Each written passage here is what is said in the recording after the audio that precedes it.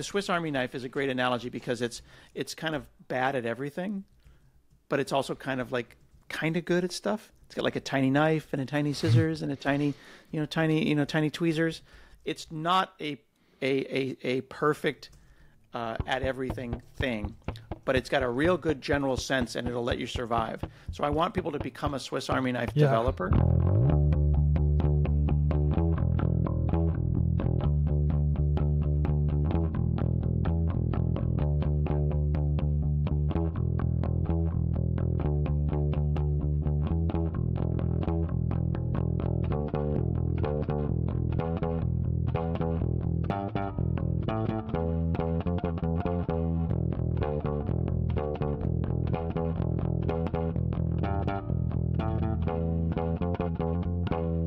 Welcome back to the Free Code Camp podcast.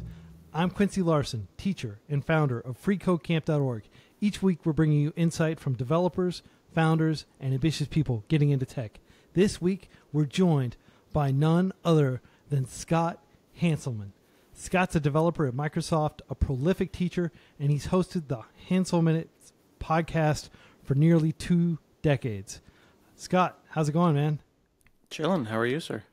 I am thrilled to finally sit down and talk with you on the podcast. I was actually in Portland a while back, and it just happened to be a time that you weren't in Portland, so we couldn't record in person. But now we switched to video podcasts and just recording remotely. So I'm thrilled to finally have you on the show. Yeah, it's my pleasure. Thanks for hanging out. What do you got going back there behind you? That's you're on attract mode on your Super Nintendo? This I do have a Super Nintendo back there, but Jeff Atwood gave me this arcade box. It's like basically a main machine type thing, and it just has a lot of arcade emulators, so I like to put different games on in the background. This is an audio podcast for some and maybe a video for others, but I'm holding up a see-through monster joysticks, basically an acrylic MAME machine. I've got a MAME machine behind me. I've got another one that's a Raspberry Pi inside of a mini arcade. And then I've got a full miniature Street Fighter here. And then I've got this one plus this one. So I've got about 14 or 15 arcades in this room. Awesome. Yeah. I'm a huge fan of arcades. I grew up, in the early 80s, like going to arcades and, playing Bionic Commando, playing Shinobi, playing a lot of the kind of golden age or like right after the golden age. I guess the golden age is like, like Space Invaders and Pong and stuff like that. But like once the tech was good enough that they could have really exciting, side-scrolling games and things like that. What kind of games do you play other than, of course, fighting games? It looked like that arcade stick would be really well suited to playing Street Fighter. The games the classic games that I like are what you would call a shmup, a shoot 'em up, or a bullet hell, Japanese bullet hell games, where it's basically like one of the first ones was 1943, but like the ones where there's so many bullets coming at you on the screen that you have to find a single pixel pass through them, and there's like you have a little guy who's your ship, but he has one heart pixel, which is as long as you keep that one pixel okay and you're moving it around, everything's all right. And then of course Neo Geo, anything Neo Geo is great. I was on TikTok live a couple of days ago setting up my Dreamcast. And I just literally got a couple of days ago I'm pulling this over from the other. Here we go. This is a RetroTink 4K. This is a 4K upscaler that takes basically any classic input and upscales it to 4K. So I was like sprite-based games. How does it do that? How does it add information? So let me plug it back in. It's a really interesting thing. Like we're talking about Free Code Camp here, but I can't have an object like that, whether it be a joystick with a Raspberry Pi inside or an upscaler, without thinking about the science behind it, right? So when you start digging into like, oh, it's a box and you plug things in and it makes the screen look better. Like that's the business, right? But you've got analog, what are called RCA plugs here. So this yellow one is where video is input, white is left, and red is white. And it's basically like 6 wires, the inside and the outside. How is that encoded? Is a Super Nintendo sending out 240 scan lines? Is it doing it interlaced? Is it doing it progressive? Is it doing it 30 times a second or 50 times or 60 times a second? How do you output that to HDMI on a modern 4K screen in a way that is consistent and has minimal, minimal loss? But also, what is the intent? Is the intent to sharpen everything and crispen everything where you can apply algorithms and filters? Is the intent to make it look the way it looked on a Sony Trinitron CRT with scan lines? Yeah. Because one of the philosophies, you have a pixel game behind you that's running, Yeah. which looks like a shmup, in fact. The artist designed the pixel art not to look like the way young people think pixel art looks. They designed it because the way that the cathode ray tubes had the scan lines, they counted on bloom and they counted on blurriness. So they would design the pixels to look that way. But now we're used to like, oh, I want the crispest Mario. That's not the way the designer intended it. They wanted him to look kind of smooth and funky, and he'll look weird and pixely if you do what's called a 2x or a 4x upscaler. Right. But if you upscale it with different algorithms, and the RetroTink is a very high-end kind of obnoxious piece of equipment, you can make a 4K display look exactly the way you remember a 13-inch CRT in your parents' basement look. And they do all of that with multiple layers of filters and algorithms that you would only have the processing power for in 2024. I know that's a big, long speech at the beginning of our podcast, but they do that with a whole heck of a lot of work, and they do it in less than 10 milliseconds. Yeah, that's amazing. Well, I will definitely look into RetroTinks. What I'm using here is just like one of those old Dell monitors that I got off eBay from 1999, 2000, 2001 or something. Right. When they first went to flat panel. It's not quite as authentic, obviously, as playing on cathode. Yeah, so that's the same exact thing that's in here. It's the very last Dell 4x3 1080p monitor. Yeah. What you can do now is take a 4K monitor, which gives you 4 times the resolution, and then apply one of these filters, and then even warp it and give a scan line, give a raster view, and it is indistinguishable from a CRT. And there's a really interesting video from Linus Talks Tech where he has a proper giant 27-inch, Sony with a curved screen, and he compares it next to a flat panel, and he now prefers the CRT. So we have the tech, and we have the number of pixels to simulate that look and feel, and then arguably make it look the way that the artist wanted it. So there's really cool math there, and there's really cool tech, and that's a one-person shop, RetroTink. It's just a gentleman who's passionate about those upscalers. Yeah, I mean, it's hard to find more hardcore devs in any industry than you find in game development, because people get so passionate about games. And you hear about the story of the creation of Spelunky, for example, which was all developed by a single developer who did the music, the sprite work. I think he did the music. And people get really fanatical about this passion project, and they bring it into the world. And sometimes there's a community out there to support their work, and then they can make it into a sustained pursuit. Like the two brothers that developed, for example, what is it? Dwarf Fortress, for example. They've been working on that for 20 years. Well, you're familiar with the theory of 1,000 true fans? Enlighten me. Okay. So the idea is that people in the creator economy, people in the world of Instagram, where you are the algorithm is designed to make you feel bad about yourself, get overly tense, thinking that, well, I'm going to need millions of fans, and I'm never going to be able to make this work, and how will I survive? Da da da da. The theory of 1,000 true fans is that if you can get $100 a year from 1,000 people, that's $100,000, and you can have a nice, kind of middle lifestyle. Yeah. That means if you're an indie rock star, if you're a webcomic person, if you're a dev, if you have a Patreon, you just need 1,000 true fans. They'll come and see you if you're in their town. They'll buy your merch. They'll buy your T-shirts. You just need to get $100 from those 1,000 people. And by putting it into a number like 1,000, which is just 110 times, it becomes an amount of people that you can visualize. Right. Maybe you went to high school with 1,000 people. Maybe 1,000 people in your life. So it's an accessible and attainable goal, as opposed to trying to get 1 million people on TikTok and then to get TikTok to give you $9 for 1 million views. Yeah, well, that's a cool way of thinking about it. I mean, FreeCodeCamp kind of operates that way, in that we have about nearly 9,000 people who support us each month, and they're just giving us $5, $10, but that is able to enable this charity to keep pushing forward and expanding our learning resources and pursuing our mission. That's exactly right. You are living the dream of 1,000 true fans. Because, yeah, it'd be great if 1 million people gave $1 a month or whatever, but people who deeply care are involved.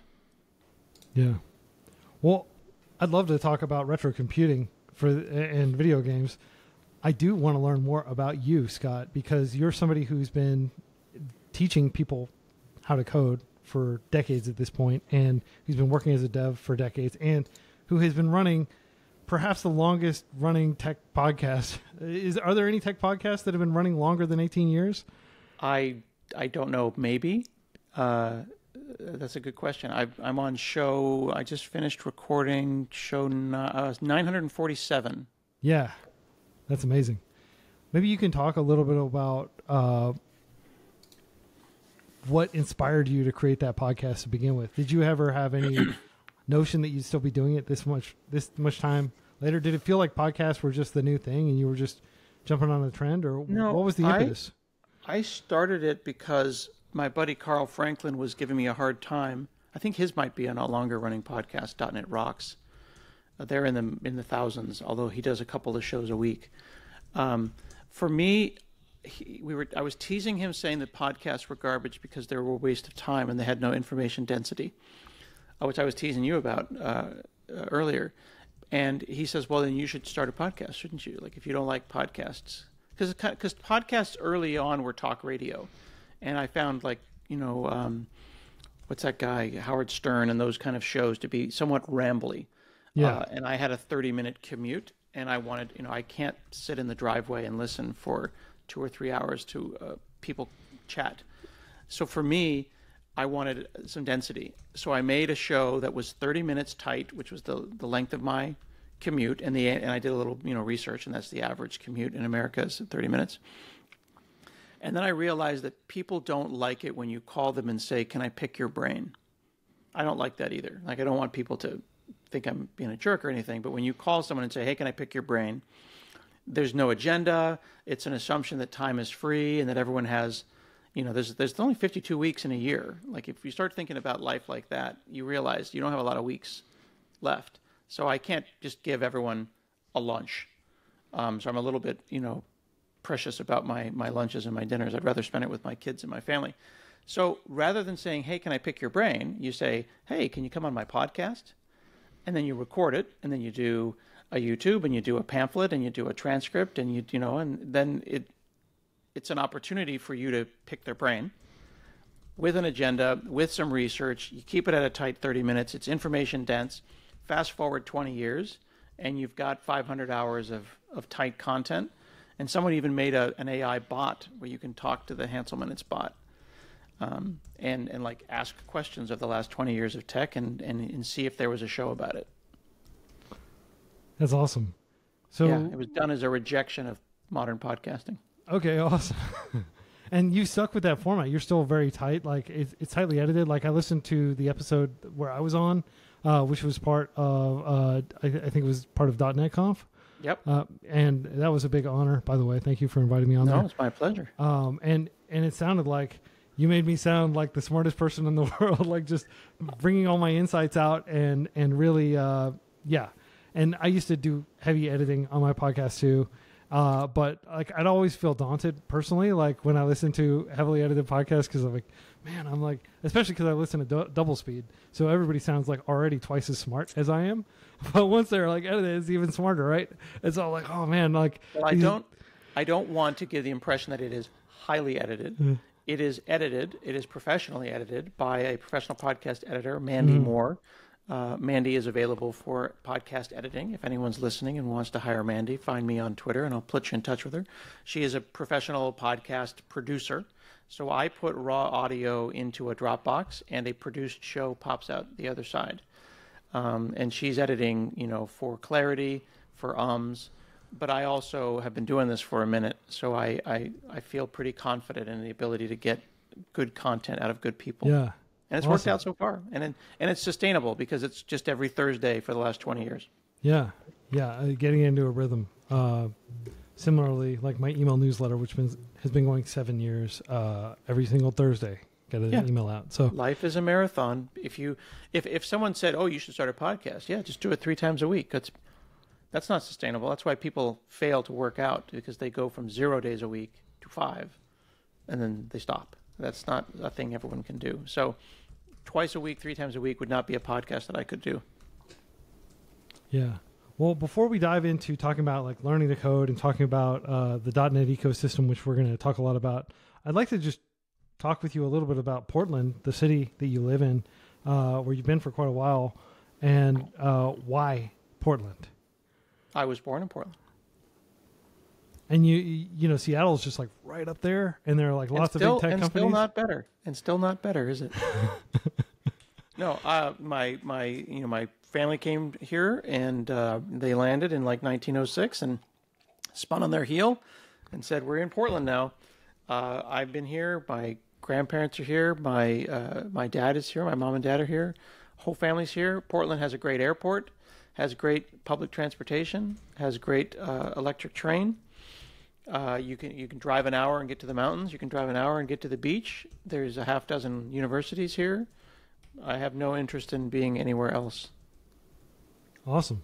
Well, that is quite a no, that's a nice clean answer, right? Yeah. It's like I've filled 3 passports. I've got all the stamps. I've been to, 38 countries. But Portland is has a very mild climate. And you've got Intel, you've got Nike world headquarters here. I've worked for Microsoft for 15 years remotely from my home in Oregon. So yeah, Portland's a pretty cool place. So at no point did they say, "Hey, we need you to like relocate"? Nope. You were just that's pretty cool. Was that common at Microsoft for people to just even way back then? 15 years ago? No, it was not common 15 years ago. It is totally common now. My entire team is remote. Some of them I don't even know where they live.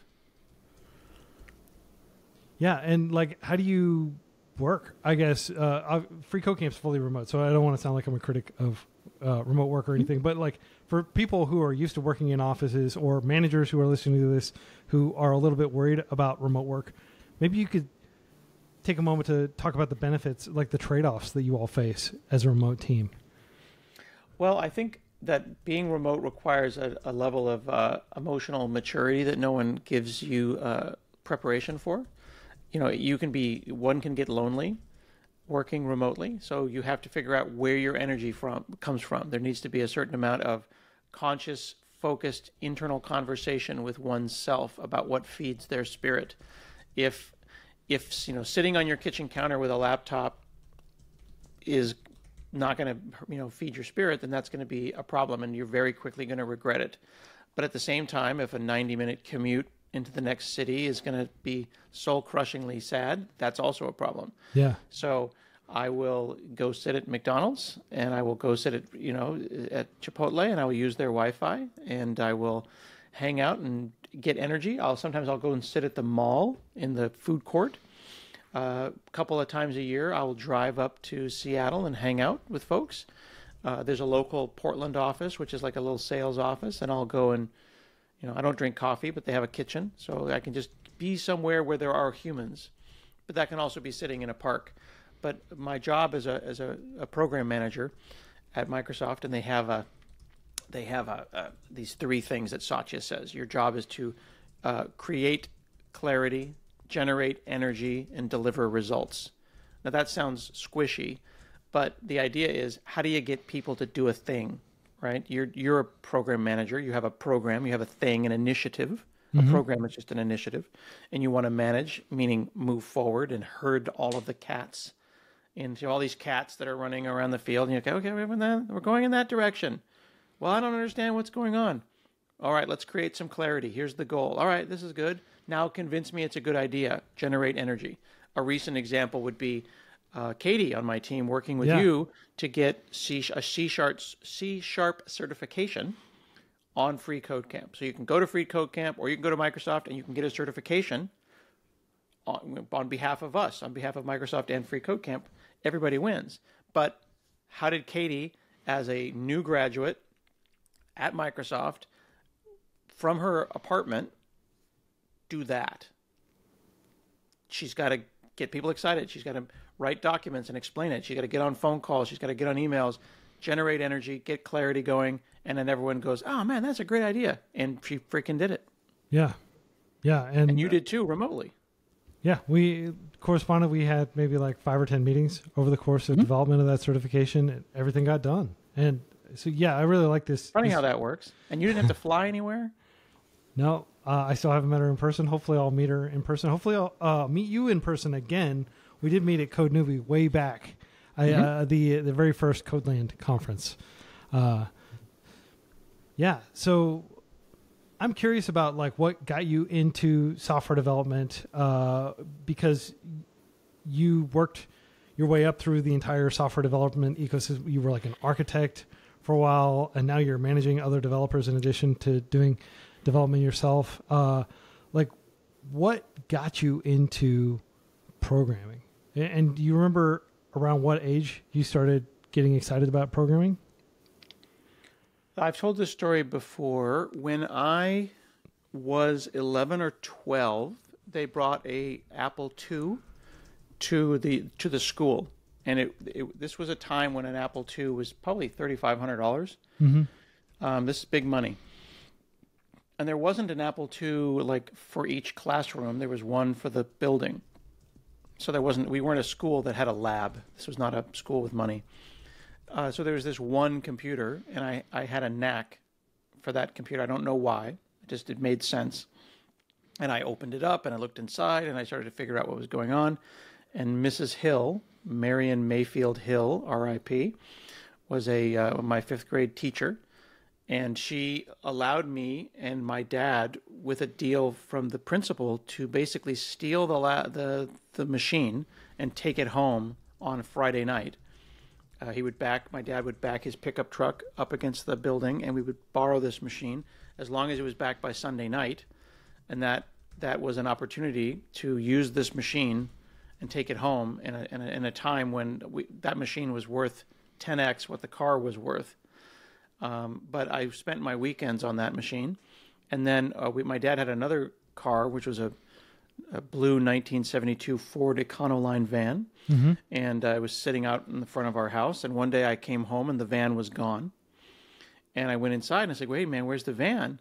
And he said, "We bought a computer at Sears. We got you a Commodore 64. It's apparently the big computer that everyone's talking about these days. And I still have it in the garage. I can go and get the box and show it to you. It's got Sears tape." Sears used to, when you buy something at Sears, they would have this tape that they would wrap around it like a yellow police tape, but it said Sears. Yeah. And it would prove to you that you bought it at Sears. And then when you go out the door, they know that you didn't steal the thing because it's got the tape around it. So I've got that computer in the other room, and I've actually got a Commodore 64 right here. All right, and I'll just narrate. Scott has gotten up out of his seat, and whoa, it's built. It's the model that's built right into the keyboard. This is called the bread box, or the bread bin, rather. Pardon me. And then I've got a fast load cartridge to make it go faster. That had 64K of RAM. I've got a couple of Commodore 64s, including an FPGA re-implementation of a Commodore 64, which is a modern Commodore 64. They're making modern 64s in 2024. Yeah. And then this is called a 6502 microprocessor, and I'm building an Apple I with a 6502 as a hobby project over here on the floor. Awesome. So yeah, that's where that started, and then I went and visited a bunch of schools, thinking that I would maybe go to, I don't know, MIT or something fancy, but I was not emotionally ready for that, nor was I mature enough. So I visited some schools, and I didn't think I could pull it off. So I instead moved into my parents' garage, and then I went to a buddy of mine, and I was like, "Man, I don't have anywhere to go to school. I'm screwed." Somewhere in like April of my senior year because I had no plan. And my buddy, his name is Jack Elmore, started teaching me C, and he taught me pointers in C. And he said, hey, Portland Community College is doing a class. It's the very first software engineering cohort at Portland Community College. Do you want to, you and me will go there and we'll become the first graduates of software engineering not computer science. We should separate those two things. And I ended up spending about 11 years going to school, and I finished my 4-year degree 11 years later, working at night. 11 years. That's a substantial duration of, say, at Portland. Well, one of the funny things in the U.S. that maybe people don't realize is that when you are doing a degree, there's a certain amount of time that you have to get that degree. Usually it's about 6 to 7 years. So after 7 years, your credit kind of rots or expires. So 7 years in, I get this notification from the dean that I need to take Writing 121 again. And I'm like, well, this is like English. It's like Writing 121. And I said, can I give you some writing samples? How can I get out of this? And at this point, I'm 10 years into my career, or 7 or 8 years into my career, and I'd already written books. So I was like, hey, I could give you one of the books that I've written. And that got me out of Writing 121. I gave him like this rocks book. I think it was Access 2000 Programming that I'd written, like one of the red rocks books. And then other things started to, I'm taking longer and longer and longer to do my degree.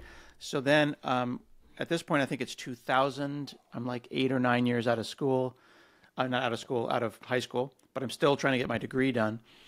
So then I said, well, there's this new language called C# that's out in .NET. How about I teach a class?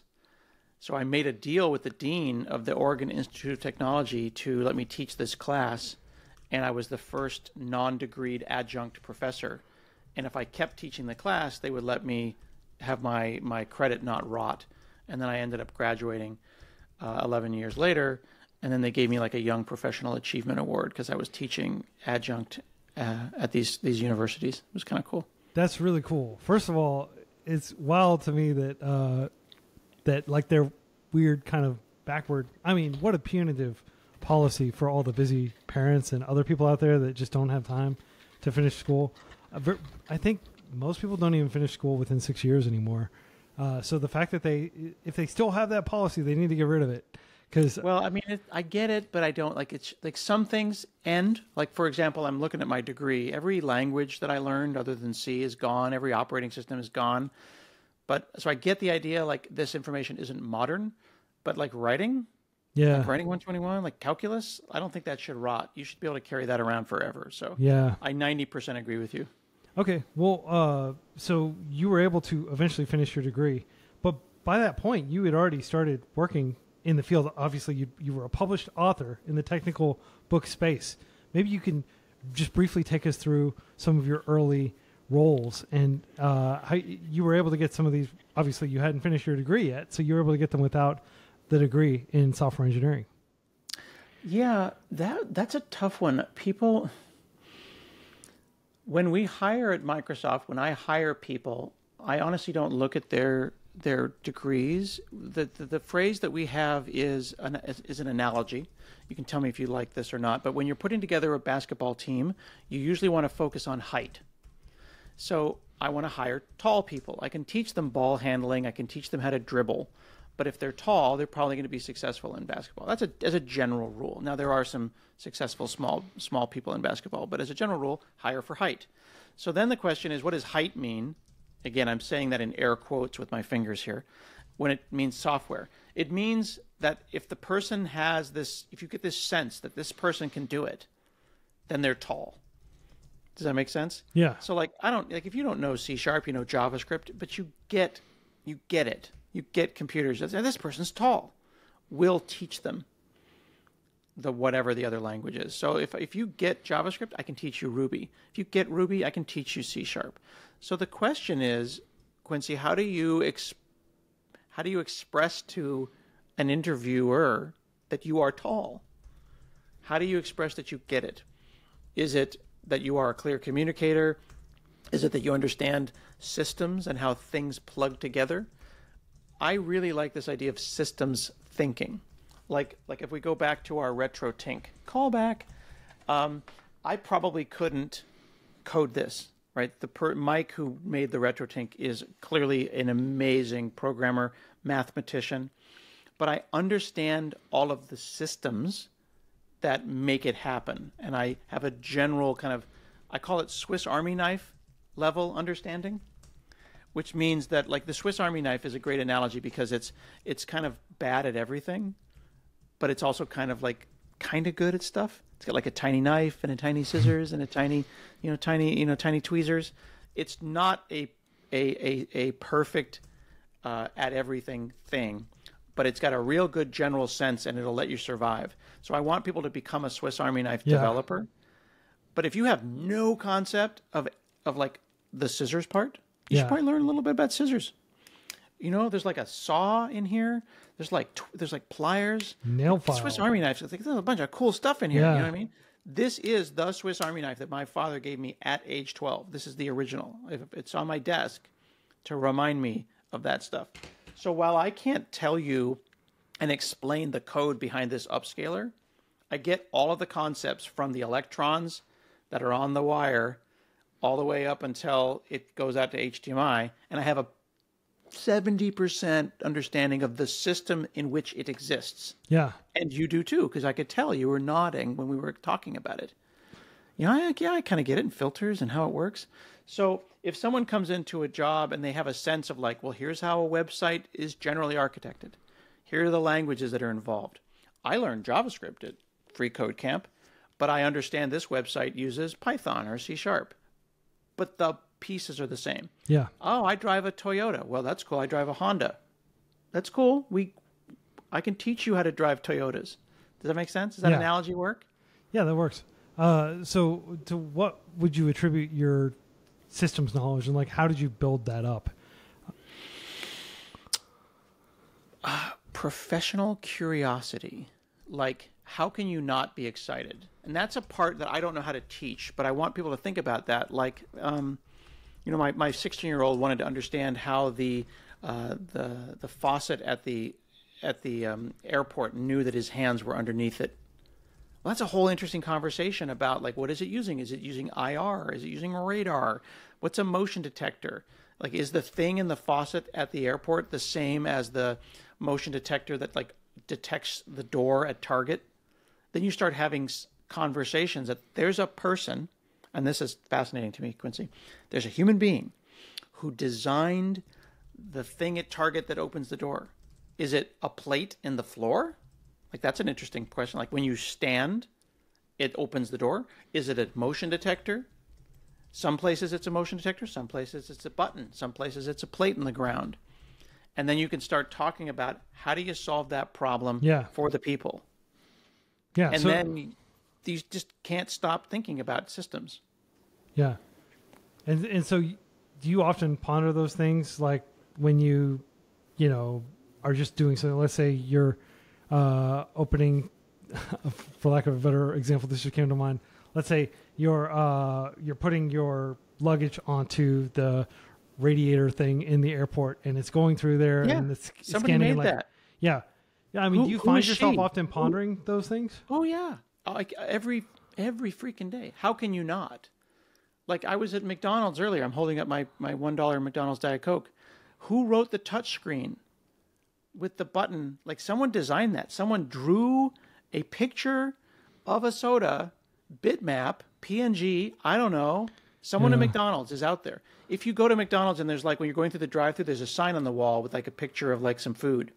There was a team that took a picture of that food, like a photographer, and it's all fake and it's like not really mayonnaise, right? But there's a number at the bottom. Look at the lower right corner or the lower left corner of the McDonald's sign. It's like 01-0406. Someone at McDonald's made that number. There's a marketer who's like, okay, all the McDonald's have to swap out for the new Cardi B burger, and that one's got this number. And then there's a person in Photoshop who drew that. Yeah. There's a printer who made it. There's like a whole system. Well, at least one of the devs who worked on the McDonald's touchscreen UI went through FreeCodeCamp, because I saw them tweeting about that the other day. That's what I'm talking. That's fantastic, right? Yeah. Like, this is the remote control for the RetroTink, and like, you know, you like, if I hold that up in my with my camera, and like try to, here's my camera, and you can see me on the camera, and here's the remote control, and like you can kind of see the light in behind it because it's IR. Yeah. Like that kind of stuff. I just can't. No, I can't see the IR. I can point it at my eyes, but if I can point it to the back of the camera, I can see it like, you know, and then I can spend a whole weekend trying to figure that out. How do you teach people that? You tell them that it exists, and then you let them feel like you too can take apart the toaster. How did they make? I want warm bread. Let's go learn about how toasters work. Yeah. Yeah, I spent a great deal of time going down like rabbit holes on like howstuffworks.com back in, you know, the early 2000s, and learning about how wave pools work at the water park. You know, learning about how, you know, hydroelectric dams work. I mean, the world is filled with engineering, and a lot of that, like, you can draw from some form of problem and its solution. You can kind of draw analogies that you can use and implement in code too. So I don't look at it as time squandered following flights of fancy. I often do have like analogous solutions to problems, and sometimes it's helpful when I need to communicate like a potential approach, just being interested in the world around me. Yeah. It sounds like you're intensely interested in the world around you. I am, and I also I'm overwhelmed by the layers of abstraction, right? There's layers on top of layers on top of layers. An interesting thing happened this weekend, if you don't mind, like a little story. Okay, so there's this guy you can Google with Bing for, named Ray Ozzie. Ray Ozzie invented Lotus Notes. He's a famous computer scientist, and he was the CTO of Microsoft for a number of years. And this young person online is really interested in old versions of DOS, disk operating system, the operating system that came out before Windows. And DOS came out during a time as another operating system called CP/M, and then IBM went off and made OS/2, operating system 2, and OS/2 and Windows were like competing operating systems. So Ray Ozzie has this computer museum at his house, and you can find video of his computer museum online. And the young person was talking to Ray Ozzie and they found a copy of DOS that has never been released, and it was like on a disk in Ray's office. So I talked to Ray, and he sends me the disks, because I said I'll see if I can get the material off of the disks. So these are on floppies. So I'm holding up a floppy disk here. 5.5 inches. This is a 5.25 inch, 5.25 inch floppy, and this is this floppy has 360K. That's one frame of one of our videos. Like, take a screenshot that's bigger than this floppy, right? And you can see it says DSDD, double-sided, double density. There's single-sided floppies, single density floppies. So you would have like 180K floppy, a 320, a 360. We were eking out extra bytes on floppies. And then you'd get up to a 1.2 megabyte floppy, which was just immense. Who could have such huge amounts of data, Quincy? Oh my God. Right? And then a 1.44 meg was like the max, but this was a 360K floppy.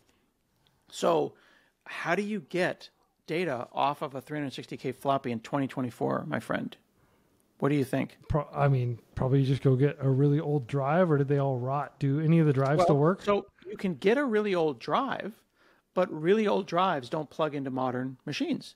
So then a listener or yourself might say, well, just, I'm saying that in angry quote, just, get a USB floppy.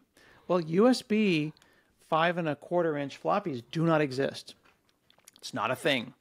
There are 1.44, 3.25 inch, 3.5 inch floppies rather. You can buy a USB floppy, but there's no way to do that. Like, modern floppies are not a thing, especially on real floppies, because this is literally bendy. Plus, We just assume everything works because we plug our USB. You take a USB and you plug it in, it works. Mac speaks DOS and DOS speak. Like everyone speaks the same thing. There are file systems. There's ext FAT, file allocation table. There's FAT32, and there's NTFS, new technology file system. But for the most part, you plug a USB in and it kind of just works. Right. Back in the day, there were 50 different kinds of file systems, and just a bunch of competing standards. Every company was kind of like trying to make their own proprietary ecosystem. Everybody wanted to win, and then FAT kind of won, but that's a file system. That's like a way to do directories and layouts and stuff like that, but it doesn't describe the actual how do you get the magnetic signals onto the disk and where do those sectors go. And this thing is literally spinning, rotating, and there's a head that's floating over it. All of those decisions, that's even lower level, like the layout of that system. So if I went and found I could find a Windows 95 or Windows 3.1 machine, like go to like Free Geek or one of these older machines and try to find one, then I could copy it onto the machine. But then how would I get it off of that machine? Because those machines aren't on the internet and they don't have USB. Could you like stair step it up different generations? Like maybe move it to 3.5 and then move it from the 3.5 to... That's exactly what I was going to do. My idea was get it onto like an old Pentium or an old 486, go from 5-inch to 3.5, and then from 3.5 to USB, and then go off. I went around though and found that there is a machine. There's a board, a custom board called a Grease Weasel, and this is a person who has made an open source and open hardware standard, Grease Weasel with a Z. And this is a USB-C to ribbon cable that you can then, and I went on eBay and I bought a drive. However, the part that I think is so fascinating about this is that this doesn't just turn into like the A drive or the B drive. It allows you to use a Python script at the command line to rip down the magnetic flux signals directly off the disk and put it in a binary file called an IMG, a floppy drive image. People expect today to plug it in and it's going to mount. And I have a drive and I can double click. But this is way, way, way earlier. These discs are from May of 1984. Yeah. That's 40 years ago. So this is really cool to think about if you think about systems and layers. How long did it take to get us where I could take a USB and plug it into any computer on any operating system and see a text file?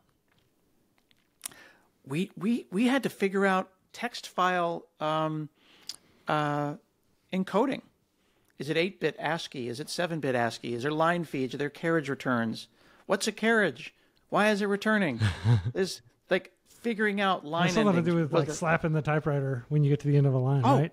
Dude, look at this. Hang on. Okay. He's getting back up. For those of you listening and that don't have the video, he just happily kind of pranced off, and now he's back.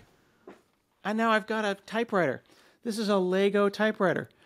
Lego. So, like carriage return and line feed. On Windows, if you have a text file and you type and you press enter, you get a carriage return and a line feed. Yeah. On a Linux machine, you get a line feed.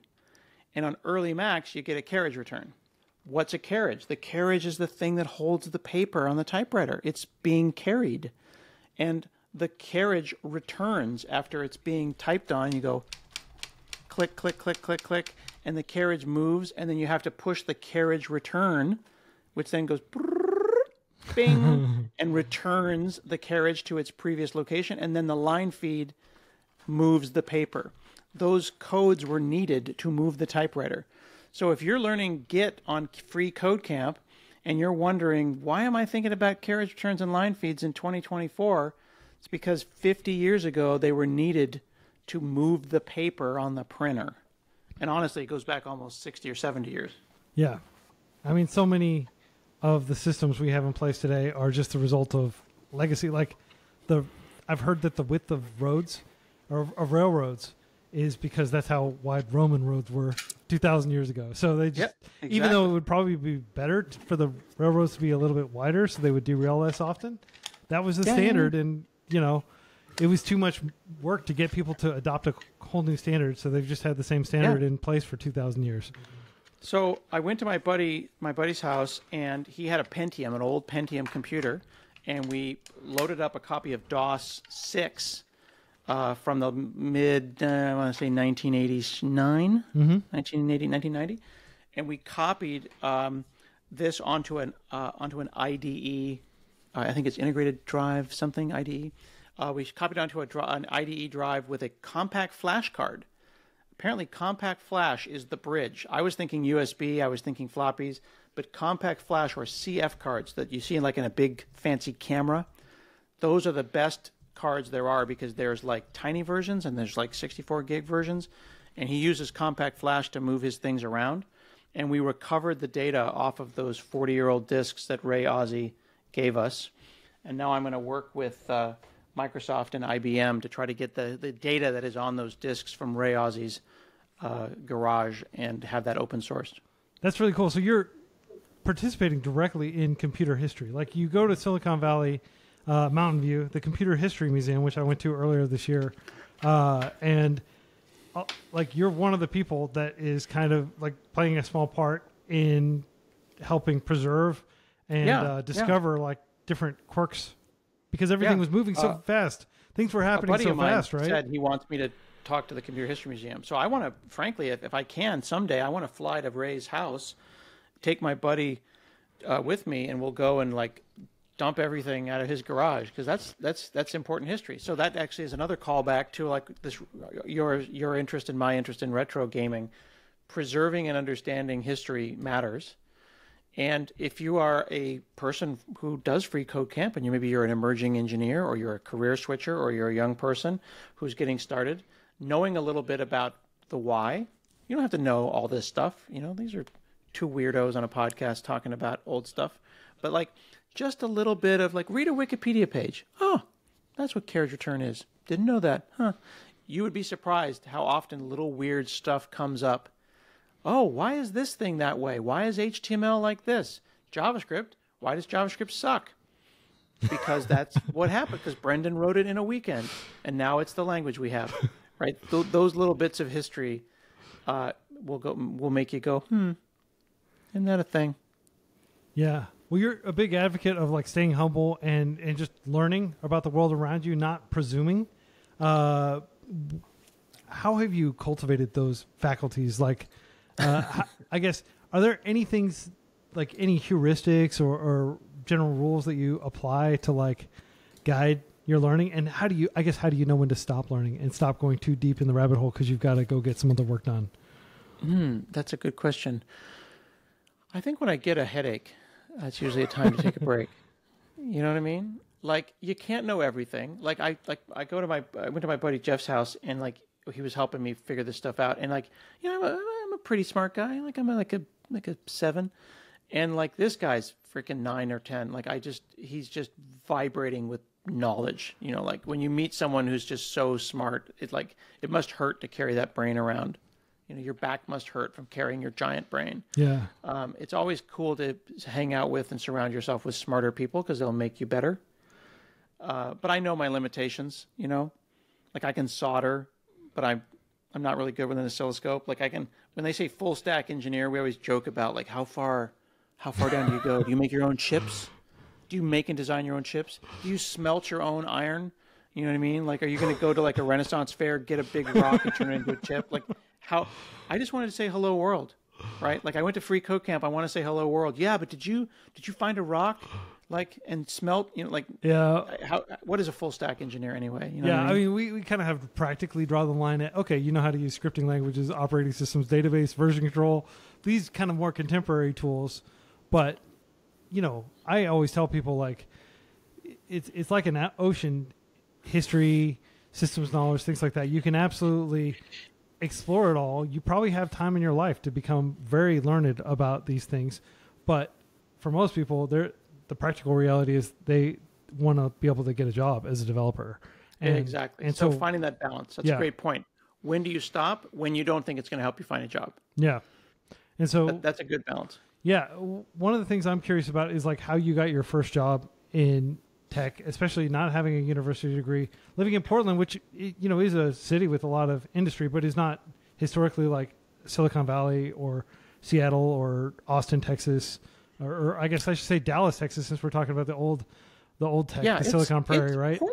Portland in the 90s had pretty decent tech. Like I say, Tektronix was there, Nike was there, Intel was there. Oh, okay. I didn't realize Intel was there. Yeah. Intel is a huge Intel campus just like down the street. But I ended up working, I think my first tech job. Well, so I had a little tiny business though, because people would carry before the cloud, people would carry their homework around on disks, and you'd have a disk, and then you would end up losing your homework. And there was a program called Disk Doctor that would go and it would recover your deleted homework.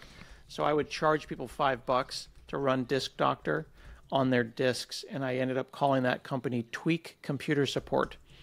And you can go and find mouse pads and business cards from my company.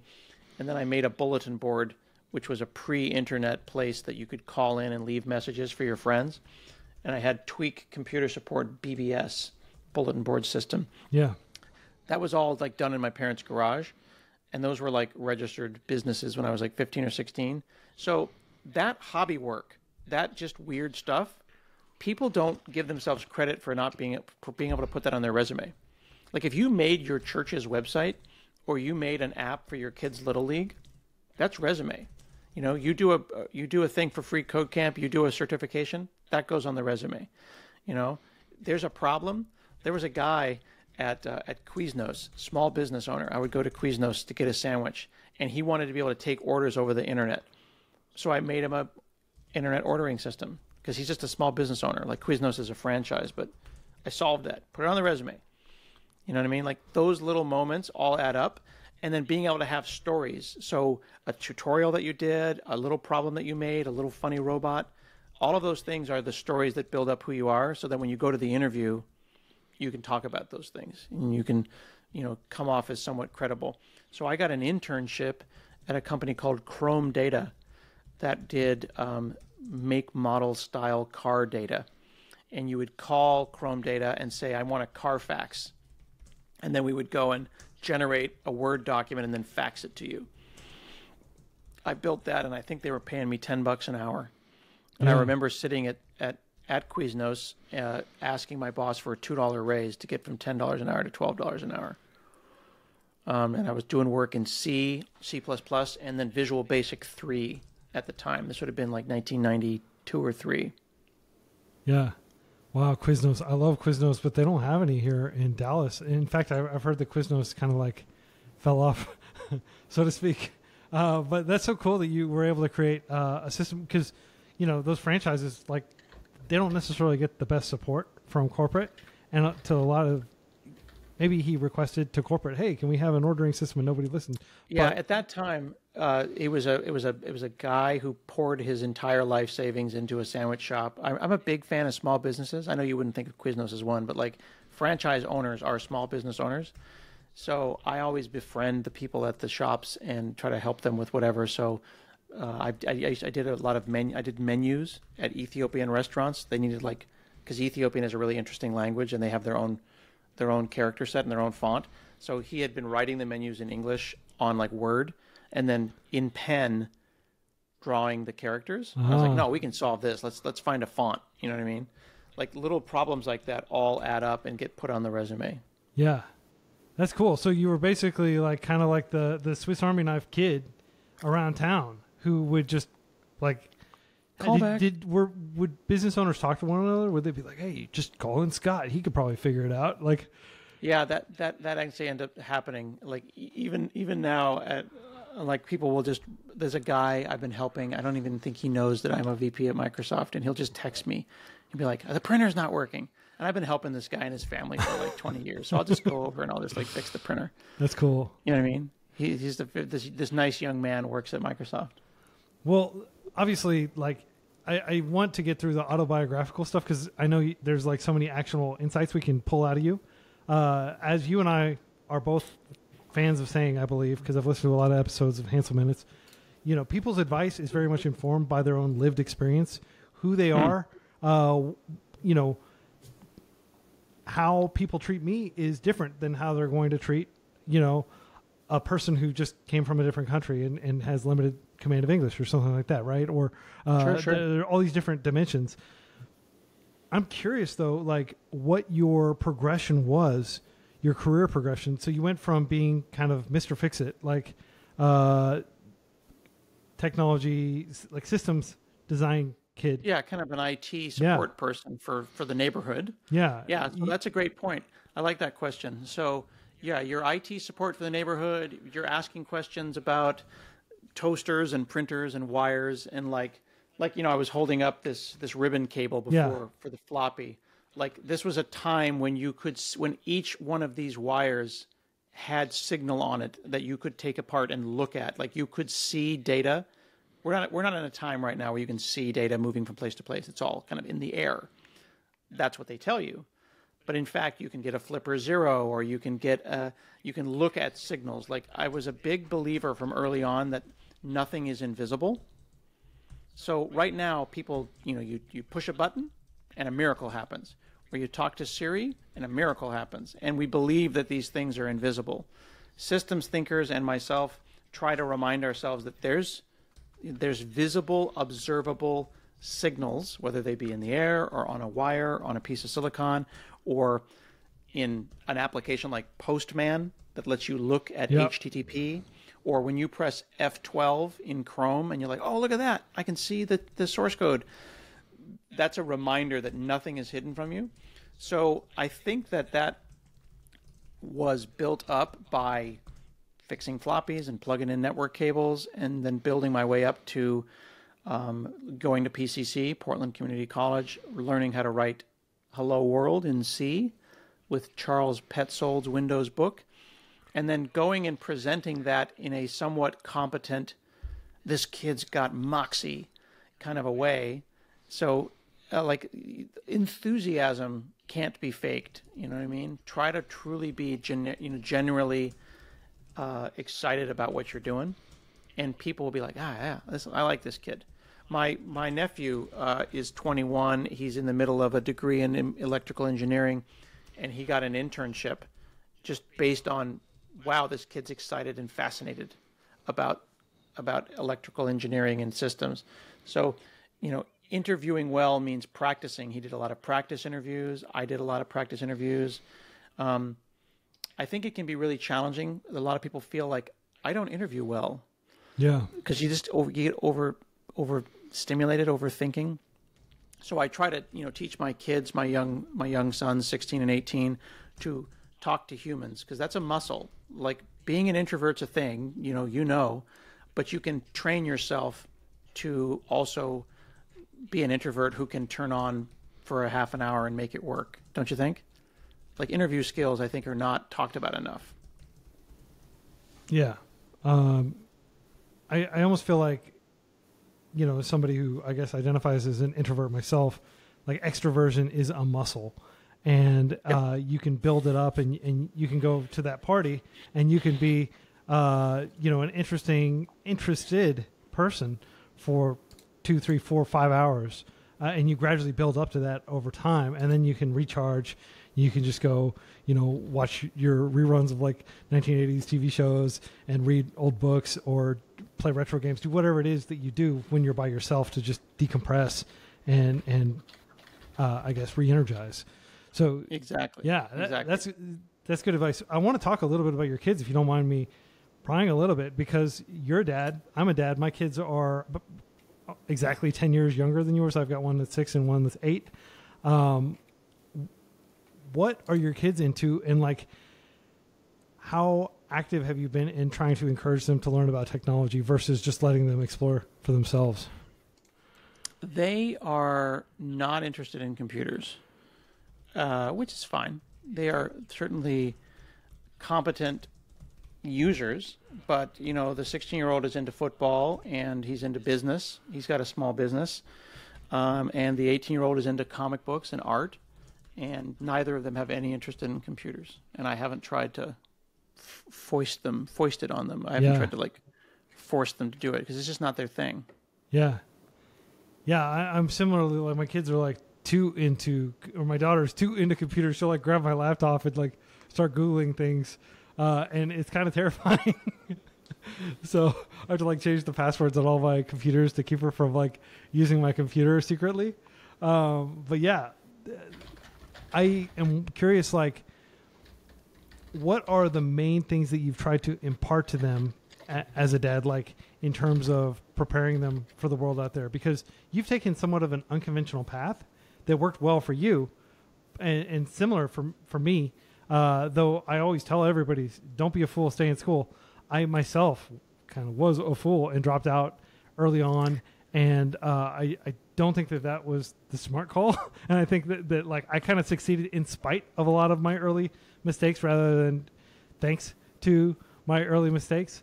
Are there any kind of like general lessons you've tried to impart to your kids so far?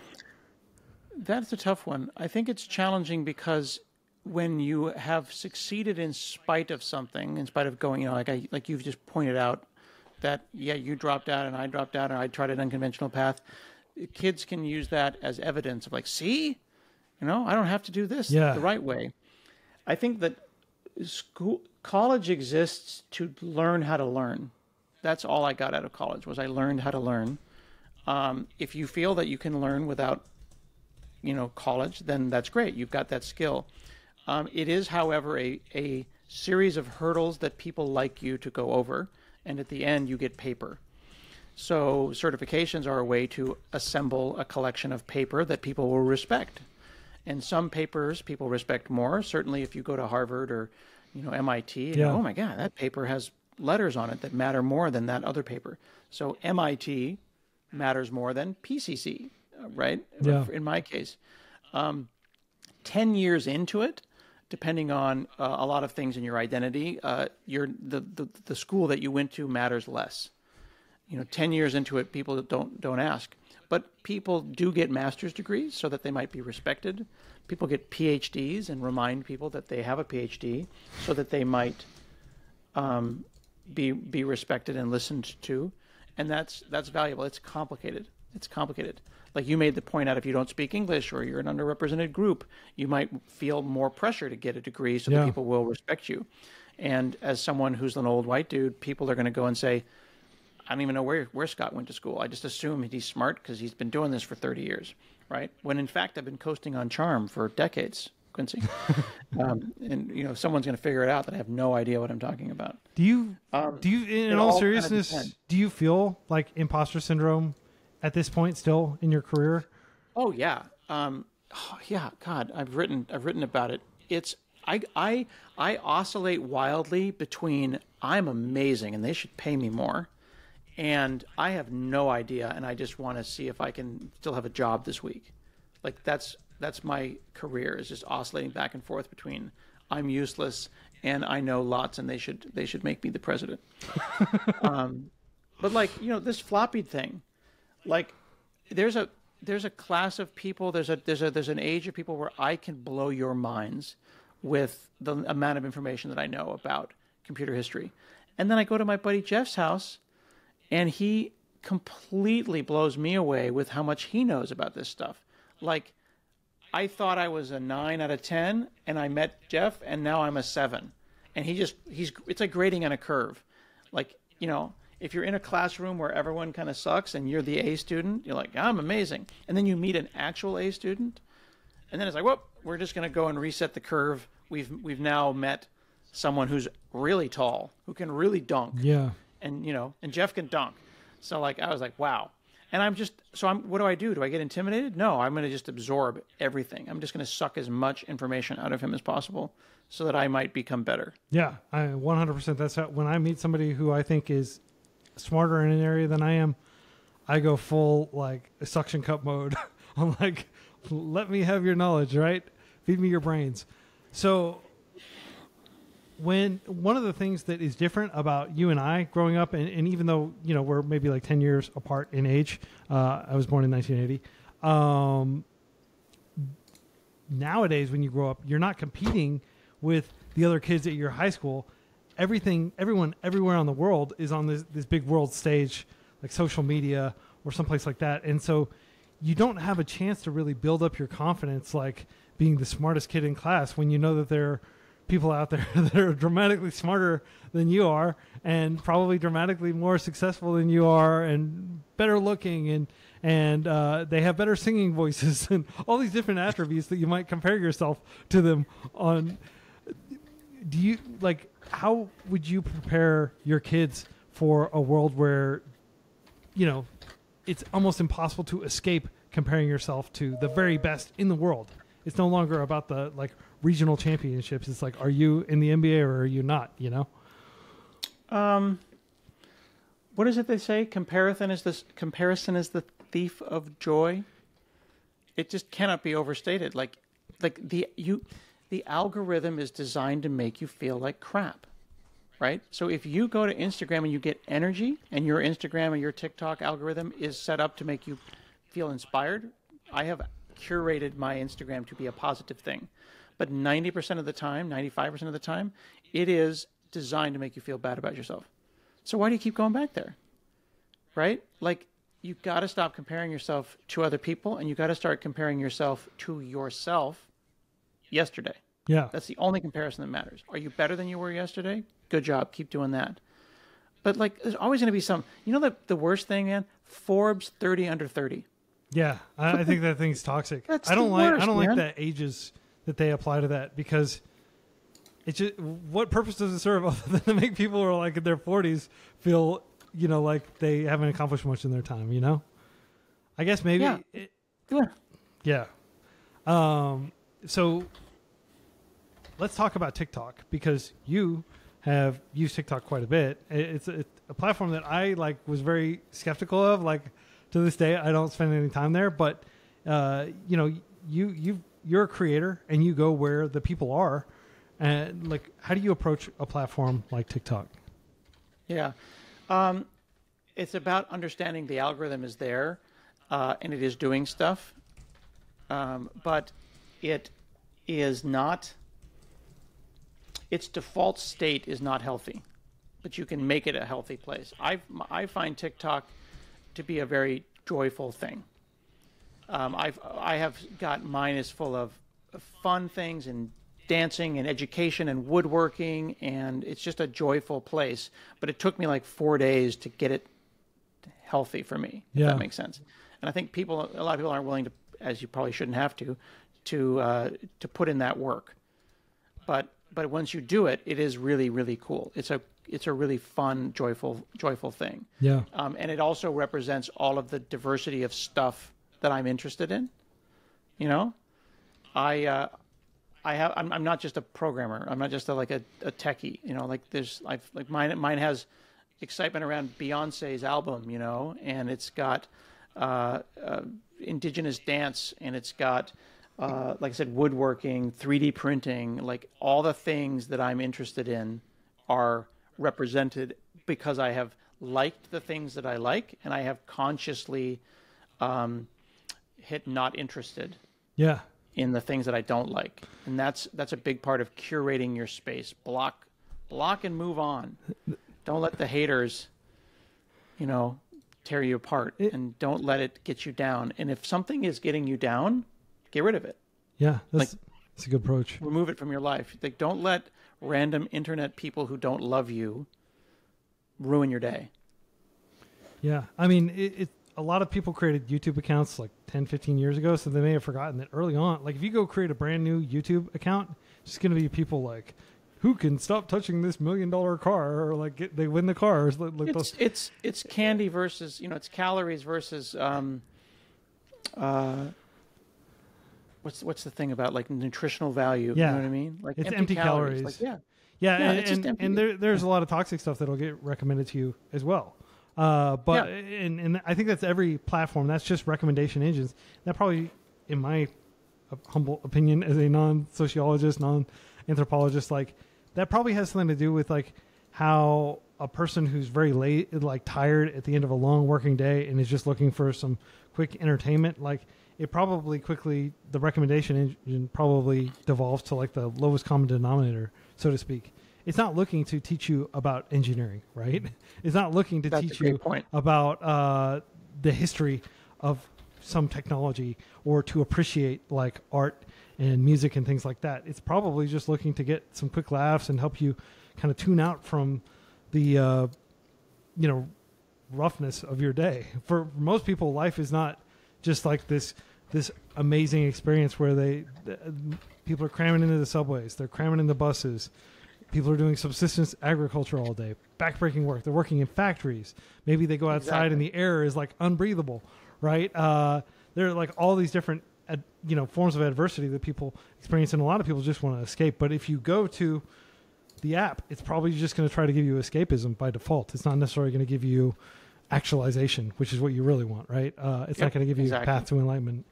So anyway, sorry for like the long tangent on that, but I think it's really interesting that you've taken kind of like the toxic nature of these recommendation engines, of these algorithms, and kind of like figured out a way to like course correct them.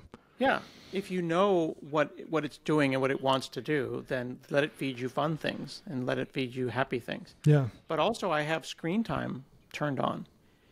I'm not joking. I've got like 15 minutes of screen time in each of those things, and I have to put in a code to get more, because I want a reminder. Like, I just lost 2 hours. Yeah. It's the losing time part that's challenging. You don't want to lose a huge amount of time. Yeah, especially from like candy. Yeah, especially while your kids are still living with you, and you could be spending time with them, right? Priorities. That's all about priorities. And that's really the biggest part about adulting, the biggest part about getting into tech, the biggest part about all of this stuff is, are you spending your time doing the things that you should be doing? Yeah. Are you spending the time thinking about the things you want to be thinking about, learning the stuff you want to learn? You've got to be intentional. Yeah. And intentionality is a huge part of adulting. Yeah, having a plan.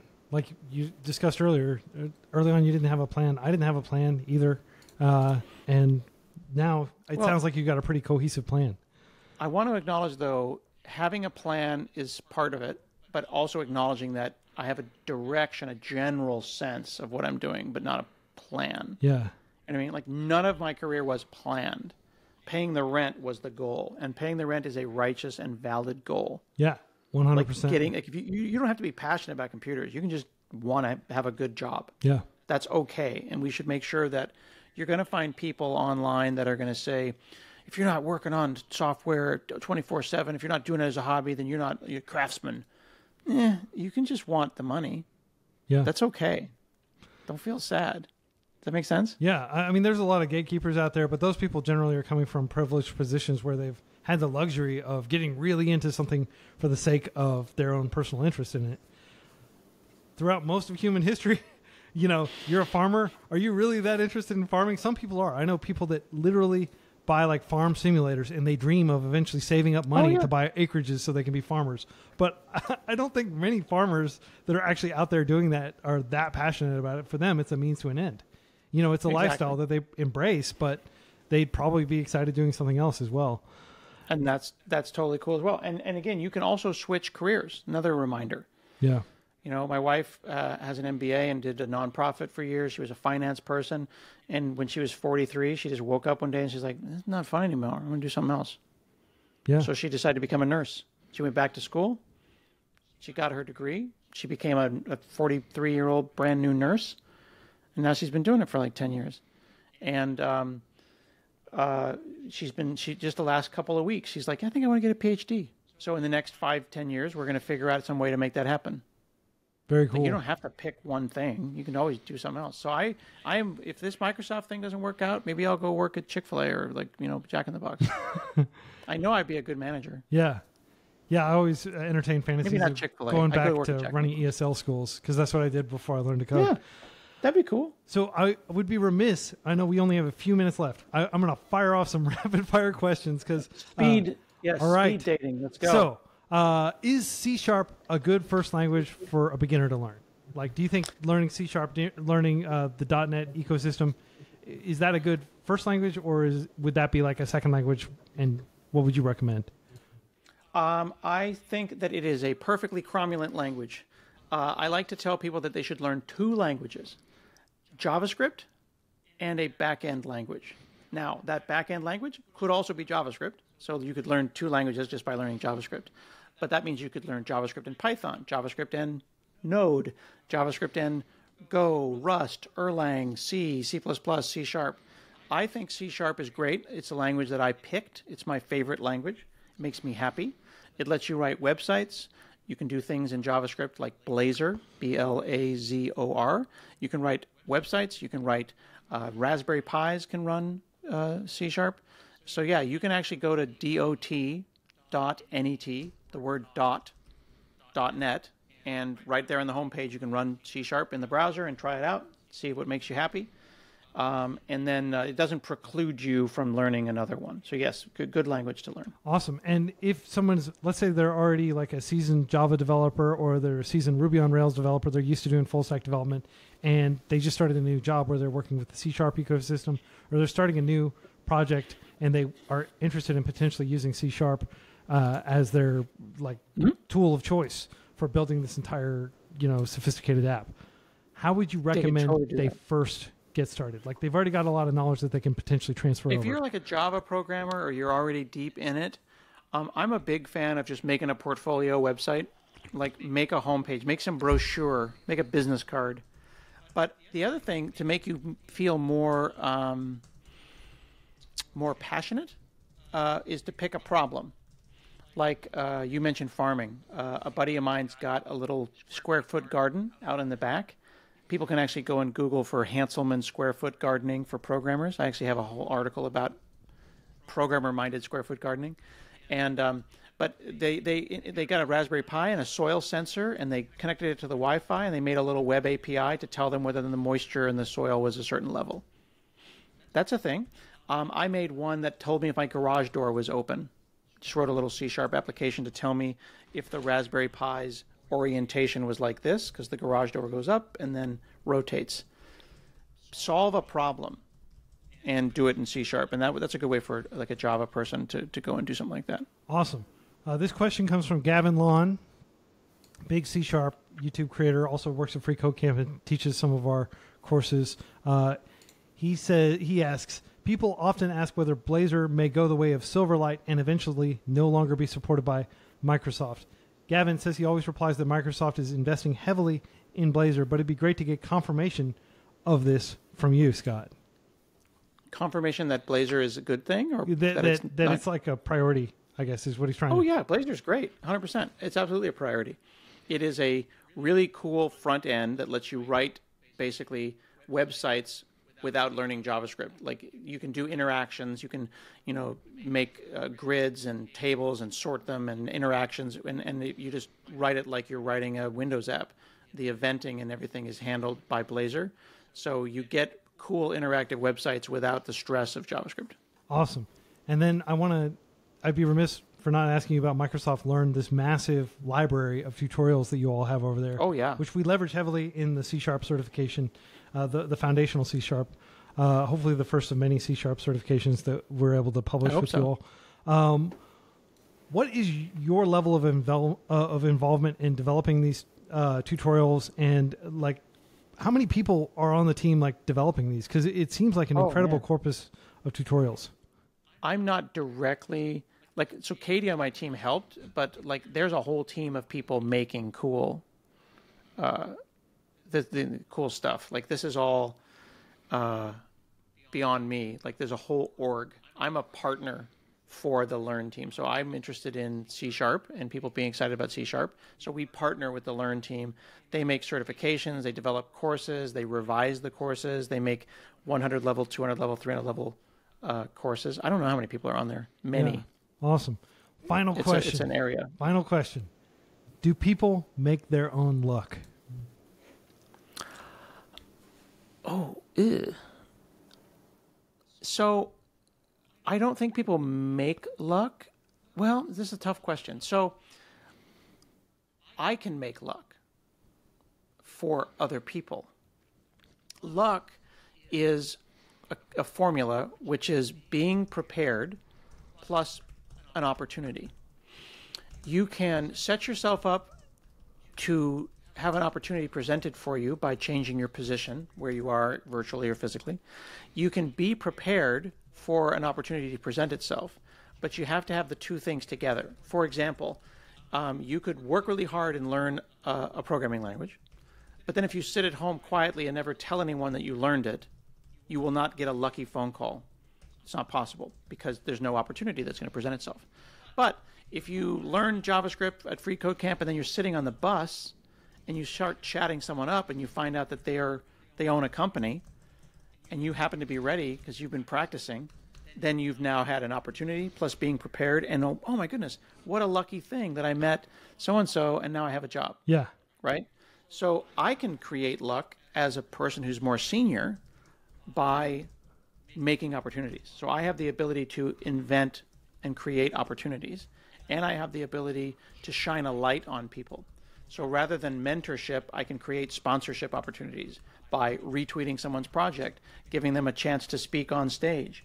And that makes the formula of luck more easy for other people. So you who are listening, think about ways you can be prepared and think about ways you can either put yourself in a position where an opportunity presents itself, or if you are in a position of some power, if you have level privilege, then how can you create opportunities for those who are prepared to create their own luck?